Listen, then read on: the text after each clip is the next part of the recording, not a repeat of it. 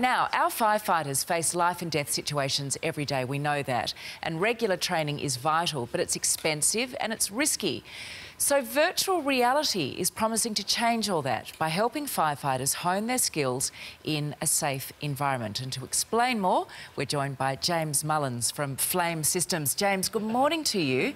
Karl is going to have a real demonstration of this in just a minute. Before we get to that, just explain, you're the brainchild behind this. Look, we've got a great team spin out of Deakin University down in Geelong, great Aussie innovation, working with a number of companies around Australia, Dimension Data being one, really taking this technology to the firefighters. Because I guess the reality is, until you're in a situation, it's very hard to know precisely what to do. You can have all the training in the world. Yeah, exactly, and it's really difficult to get access to hot fire training grounds. With this system, we can put firefighters in front of virtual aircraft, in kitchen fires, in car accidents, in all different sorts of scenes repetitively.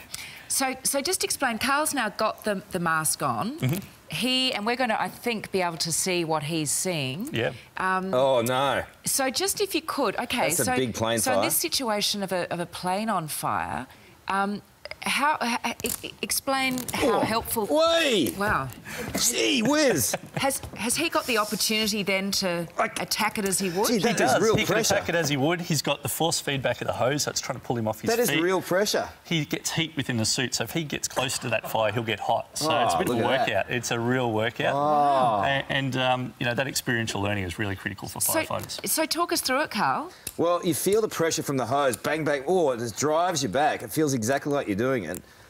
How do you simulate the fires? Is it based on your previous evidence? Yeah, look, we've got a great team. We use all the physics of the fire and the fuels and types of behaviour that we expect. And then we build on the experience of firefighters, yeah. Wow.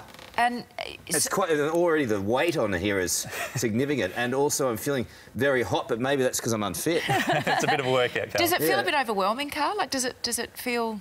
No, it's really cool. Yeah. But it also it does feel like you're here. Let me tell you, it does feel like you're doing it. Not that I've ever put out a fire on a plane before. Hopefully not, no. But it's incredible the amount of pressure that's coming through that hose. And what sort of feedback are you getting with people who have already got it and are using it? Yeah, look, fantastic. We've had it on over 5,000 or 6,000 firefighters now. It's going international. We're delivering overseas. So just really a great innovation out of the country. Fantastic. So you are now taking this innovation overseas. We are indeed, yeah. That is wonderful. And what does it cost? So for any outfit across the country, what do they need to know? Look, it's about a $40,000 system for the whole setup here. But your plan is that a particular station can use it and then train all their officers and pass it on. Are you feeling the pressure of that hose? Well, I'm not, but I'm really enjoying watching what you're doing. It's not easy.